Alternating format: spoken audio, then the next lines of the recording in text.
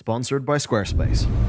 Let's cut to the chase. World of Warcraft is a lot. I mean, in real time, it's asking you to track a dozen or so, like cooldowns, buffs, resources for your own character. Then you've got to watch your own feat for AoEs and everything that every enemy is doing, and then everything those same enemies will be doing soon. And if that overwhelms you, that's totally okay. Today we're going to fix that through making a damn good UI. By the end of this video, you'll be able to walk away with our import strings, our settings, our recommended add-ons, and all those things.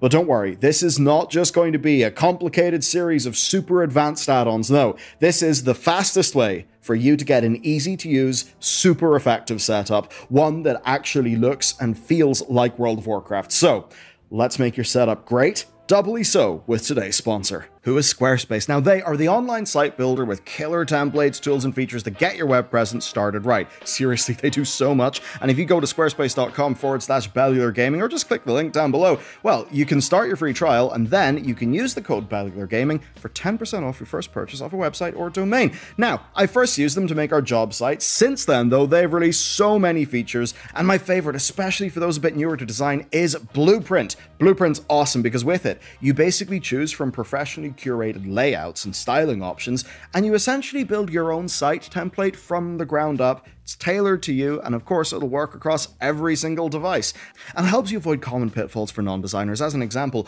Blueprint helps you use cohesive fonts and colors, and they make tweaking all of that stuff in your site super easy. They've got dozens of modern and intuitive options of how to display your content, and even automatically pull in stuff from your social media accounts. And they're always building supporting features. As an example, if you want a bio site for your social media to complement your full site, you can do that. And recently, they've actually got a whole new template aimed at designers that's complete with a proposal document to help you land gigs, which is kind of the point, because beyond the website, they have other things to help you support your goals online. Now, that's just a taste of what Squarespace do. So you can go to squarespace.com/Bellular Gaming, or just click the link down below. You can start a free trial. You can actually go make your site, have a bunch of fun, play with their tools, and when you're ready to send that live, use code Bellular Gaming for 10% off your first purchase of a site or domain.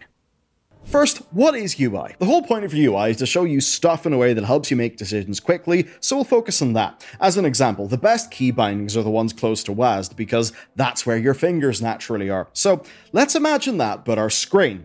Your default is going to be looking at your character, and that means the further away from your character, the further away the information is. So if you need something to make a decision, put it closer, but without covering up too much of the world. So let's fix this problem by making a screen space tier list. Right below your character's feet is close to your eye, but it doesn't cover anything up because of the camera angle, and that means it is S tier space, our most useful. A tier space then would be around the sides of your character. Now this can end up covering up the game world and making things feel claustrophobic if it's done wrong, but it is really close and it can be useful. B tier space then is the stuff that's just below the S tier space towards the bottom of the screen. It's not going to cover things up and ruin your gameplay, but you will have to move your eyes down and away from the action to see what's there. And the same goes for near the top of the screen. Basically, C tier space is anything on the outside, like say chat, and F tier space is anything that obscures your character or where your enemies usually are. And rather than obsess about laying everything out perfectly, what you should instead do is avoid laying things out badly, because it's the overcrowding that will make it hard for your brain to find what it's looking for. Imagine the dashboard of a car. They look the way they do for a reason, right? Distinct shapes in different locations, lights that only come on when they're relevant, a focus on dials instead of text and numbers, all because every second you're looking away, you risk your increase of crashing. The stakes aren't that high in World of Warcraft, but let's take the same principle. The single most important thing while playing for most of us is deciding what we're going to press next. So generally, you need to know 5 things. The most obvious is your cooldowns. Being able to see what actual abilities are available is sort of important in a game like WoW. The second thing, and the most obvious, is your health and your class resources. There's no point hammering Chaos Bolt if you've got no soul shards or you die before the damn thing goes off. The third and fourth are buffs and debuffs, where of course you'll need to see dots in your enemies and your maintenance buffs on yourself. Of course, that's defensives if you're a tank. And the fifth and final thing is your enemy status, because it would suck to perfectly execute your single target rotation while you're looking at your UI, only to look up and see that you're surrounded by mobs and you're dead. And of course then, if you're a healer, well, you need to look at the health bars. So that's the 5 things we need to see. Let's talk about how. The good news is we can get our first 4 categories in one shot, and unsurprisingly, that shot is a good Weakauras pack. They're basically everything you may need to make a decision put into one area. Health, resources, cooldowns, buffs, debuffs, the whole lot, complete with effects like glows and flashes to draw your attention to the important things that are coming up. Basically, no matter what spec you play, Luxthos's class Weakauras are a fantastic set to get. Now, of course, you can try others for your spec, but his are just a perfect starting place. They're linked down below. Basically, just install the Weakauras add-on, and then you grab the import string from Luxthos's site. So now we know how we're displaying our info, it's time to talk about where, and it's obvious. Basically, if you're using these Weakauras, put them in the S tier space. Just remember, of course, to keep your character's actual feet clear so you know what you're standing in. And the good news is that our Weakaura friendly UI that you can find down below leaves this area open with some bars below in the B tier space, which basically are just there for some quick referencing while you're still learning your spec. But of course, you may not want to use Weakauras, so let's talk about that. This is certainly a different approach. The first thing you'll have to do is to track your abilities with your action bars. And then for your resources like energy or holy power, you got 2 different options. One, you can use the unit frame, or you can use the personal resource display. Now, I think for many people, the personal resource display will actually win out for 2 reasons. Number 1 is positioning, and that's because it's right below your character, so you'll always have an eye on it. And reason 2 is our next item, buffs. Basically, in the game, you need to track your buffs, but only some of them. And we're usually so swimming in procs and things that if you just look at all of your buffs, it kind of drowns out anything that's useful. And the good news is the personal resource display, after Blizzard have added to it over the years, now shows you almost everything you need to make the big decisions, but without any of the fluff. So between that and the spell alert system, you can basically get 90% of the way there. That only leaves debuffs, but I'll cover them in a little later. So that's Weakauras and our Weakauras alternative sorted out, basically your personal resource display with action bars. Now your personal resource display is always in that S tier space under your character, so next, let's move over to our bars. Now with the default UI's edit mode, you can basically just move things about freely. Just make sure that all of your main combat abilities are on 1 or 2 bars and that those are as close to S tier space as is possible. That way then, you've got one place for your cooldowns, your buffs, and your resources. Then you can throw some bars into the B tier or C tier space just for things that you might need to glance at, but that aren't really that important. It's definitely better to do things that way than just having your whole screen just crowded in icons to the point where you can't really intuit where things are. And of course, if you want this all done for you, just pick up our No Weakauras UI as the starting point for this. Basically, I think the default options are fine for these, but if you want some more advanced control, you can get tons of add-ons like Bartender or Dominoes. And then a quick pro tip, we've also got our key binding guide, and seriously, if you think UI is impactful, man, key bindings are almost more impactful and they can make the game feel so much more fun. So after you've got your UI good with this video, hit up the key binding one and get that right too. Nameplates then. So debuffs and enemy status are the thing we got to deal with, and nameplates will do them. Now you can't decide where these go, so instead just make sure this entire space in your screen is free from anything. Now as for customization, the default nameplates are basically fine, but I'd highly recommend you use Plater instead, and that's because the informational advantage is just far too strong. You got things like colored cast bars, special marks for health ranges, custom debuff tracking, and way more things. But of course, I know so many people hate it when you download add-ons and suddenly WoW doesn't look like WoW anymore, so we have made a profile for Plater that looks as close as possible to WoW's default while keeping in those nice extra features. That's how to press your buttons sorted. You'll be looking, of course, at the S tier space for your abilities and your buffs, and then at enemy nameplates for basically everything else, which keeps it nice and simple. But of course, the game is a little bit more than doing just that. Often you also want to know what your enemies are doing so that you can handle it. Now for trash mobs, this basically means enemy health, cast bars, positioning, and buffs. And for bosses, it means mostly the same, but also the added option of boss timers. And the good news is that almost all of this is already handled by nameplates, and that means that you can make decisions on interrupting or stunning, like which mob to hit, basically all of that stuff pretty easily.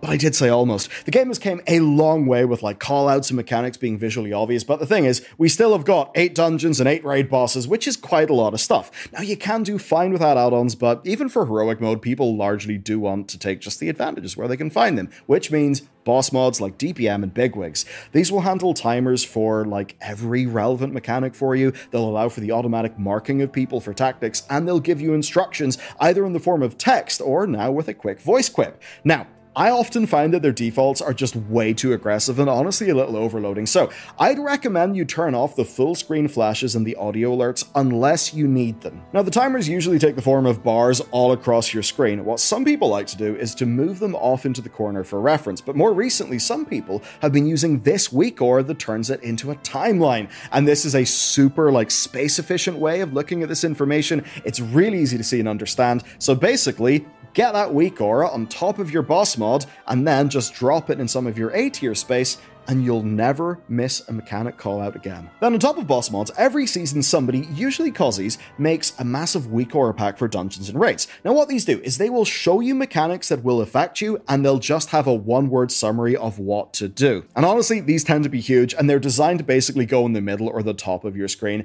I'd say maybe move them into the B tier space and drop the size a little bit, but if you do struggle with just not really knowing what to do, these can be a really helpful pointer. And of course, once again, everything's linked down below, including DBM profiles. Now, if you want a personal recommendation, I would say to avoid using Weakauras, not because they're bad, they're amazing and super powerful, but honestly, for most people, it's better to start off with nothing and then slowly add things on top until you get something that actually fits your needs. For a lot of people, they basically they Google top World of Warcraft add-ons, they install 24 things, then they feel overwhelmed and they've got a big cluttery, messy UI that garbles up their brain. It's honestly like one of the #1 noob traps in WoW, so definitely keep that in mind. World of Warcraft is an MMO though, not a single player game. Even if you're not a healer, there is still some amount of helping out other people. Almost every class in the game can do something to help the group, even if that's just a rogue throwing out an emergency blind to give the tank a little bit of breathing room. And that's why our party and raid frames are real important. Now some selfish DPS will just yeet these off into C tier space, but honestly, you shouldn't. I think you should maybe even have them in some A tier space, as long as they don't get in the way. But the point is, you get awareness of the rest of your team. That'll actually make you understand the dungeons and the raids and the delves so much more. And on top of that, if you need to help somebody out, your mouse will literally get there faster. Now, some healers even swap things around, and they put their bars or their Weakauras in C tier space and their frames in S tier space, just because as a healer, well, those frames are so important. Now, in terms of customization settings here, there's not much to do without getting into add-ons, but the raid style frames, I'd say, are way better than the party style ones. With that said then, let's talk about everything else. Honestly, if you've got those things sorted, the rest is a matter of preference. Some people like their mini-map at the bottom, others like their action bars, or if they don't need them, their action bars off to the side.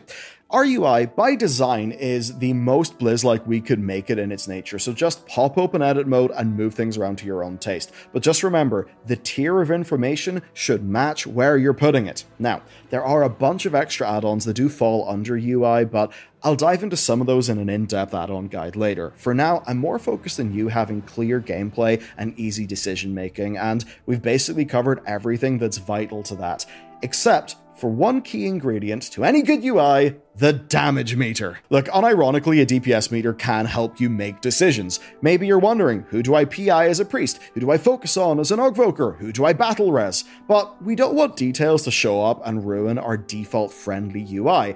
And that brings me to this. This is a crazy Blizzard-style detail skin that is made just for this purpose. It's amazing, and big shoutouts to Carl and Smoko for making this skin and the add-on to install it. Now, if this all looks a bit much to you, I've also got a basic details profile that does look great with Blizzard defaults, but seriously, I would check out their profile if you want to put in just a little bit more work, but certainly get a great visual reward. So, that's it. You're sorted. You can head up the links below, check out our guides, and of course, after this video, do go and watch the key binding one. It'll help you out a lot. And a big thanks to the hundreds of members who have joined us over the last month. It's been absolutely awesome. And if you want more of that, go to bellular.games. Okay, see you over there.